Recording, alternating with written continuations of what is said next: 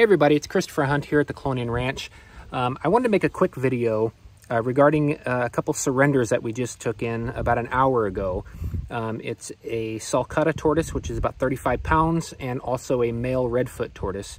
Sulcata's name is Ethel.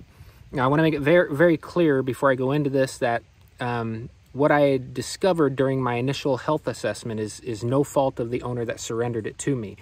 This tortoise was found wandering the streets some time back, and in order for it to be in this condition, it had to have been going on since it was a hatchling for a very long time. So it was no fault of the surrendering owner. So I want to make that clear. With that being said, the surrendering owner did do the best that she could, and she did a great job in taking care of them while it was in her care. But this tortoise was already, you know, big enough that the damage had already been done. So I'll show you what I found here. So this here is Ethel. This is a 35-pound Sulcata tortoise that was just surrendered about an hour ago. And initially looking at it, it looks okay. You know, it has some pyramiding here across its scutes, which, you know, for a captive bred Sulcata, one in captivity, that's normal. You're gonna find that. It's hard to find one with a smooth enough shell. So, you know, that's to be expected. What I didn't expect is the shell. Now, I don't know if you can see this or not, but when I push, I don't even have to push much, but the shell flexes. I don't know if the camera's picking up on this or not, but it flexes everywhere. Maybe I can do it this way. Let's see. I'm not even pressing hard. I don't know if you can see that. But the shell flexes anywhere that I push on it. And of course, even back here, see if you can see this. Oh yeah, you can see that move. Yeah, and I'm not even pressing hard, you know. This is just my finger. And so oh, look at that. It flexes. So the poor thing, it has metabolic bone disease for sure. Its shell, while may seem pretty hard, it isn't actually. And I want to show you the bottom as well, the plastron. All right, had to put the camera down for a moment, and as I couldn't flip it with one hand.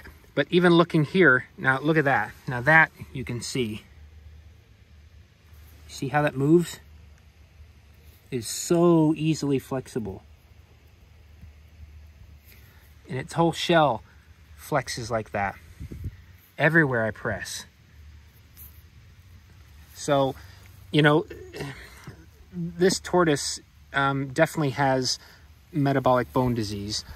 Soft shell. I'm going to be giving it a regimen of liquid calcium orally, and obviously it's going to get natural sun when I can. As of right now, it's cloudy and a little rainy, but it's in the 70s today. So I'll be giving it that, and then extensive UVB as well, trying to help, you know, strengthen the shell as much as I can. It'll never be perfect, but I'm certain I can get it to harden to a degree. Looking at the eyes also seem a little puffy. So there could be a vitamin A deficiency. I'm not exactly sure, but we're going to go to the vet. Every tortoise when I intake gets a health assessment, and then I take them to the vet. And once they get a clean bill of health, then I still go through my quarantine period just in case, and then I'll introduce them to the other tortoises. Now, looking at the Howard, the redfoot tortoise that I just got in, he actually seems to be pretty healthy. His shell is pretty strong. I don't see any issues with the redfoot tortoise at all. No concerns whatsoever. He looks active, he's healthy, he's eating well, and he's not overly pyramided. He has some, but that's to be expected with captive bred as well. So this is Howard. Yeah. Redfoot tortoise. He's active, been going around this enclosure all day today since he's been dropped off. It's definitely a male. Very healthy and active. I'm happy with his assessment, but again, he'll get a vet check as well. Now, the reason I wanted to make this video is one thing, and that's regarding the Sulcata tortoise. So I want to make it clear because the previous owner did mention to me that he got plenty of sunlight in her dining room or kitchen, I don't remember, that he would be in front of the doors, the sliding doors, and the sun would come in and he would bask. That's great. I'm sure the sun felt good on his shell and it heated him up and raised his temperature, got his metabolism going, but it's not good for sunlight UVB, for a vitamin D3 synthesis conversion in the shell for calcium, because glass actually filters UVB. Now, it doesn't filter UVA, which is what like plants need. That's why you can put a plant in the window and it grows just fine, it's happy. It doesn't need UVB, it needs UVA.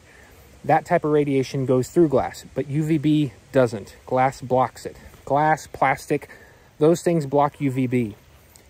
So they do need to be outside. You know, they need to be outside. They need to have a UVB lamp.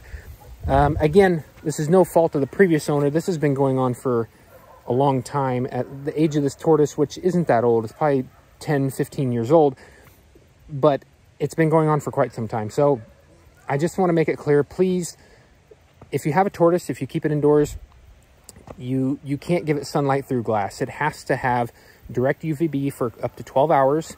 And I would do no less than 12 hours, to be honest with you.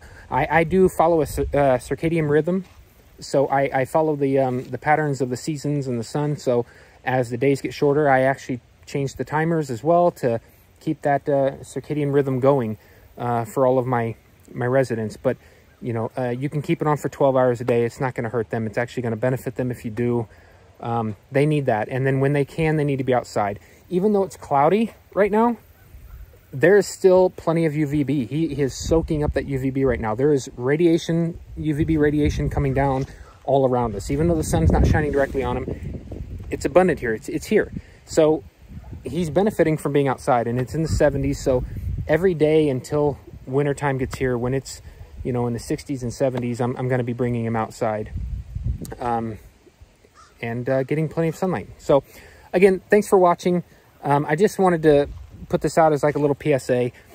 For sunlight to work, it can't go through glass. So please know that if he's in the house and you have a turtle or a tortoise that's, you know, you're like, oh, the sunlight comes through a window. I've heard that a lot for aquatic species. Oh, sunlight comes through the window and goes into his tank. Doesn't count. If it goes through glass, it's filtering out that necessary UVB that they need, and it doesn't work.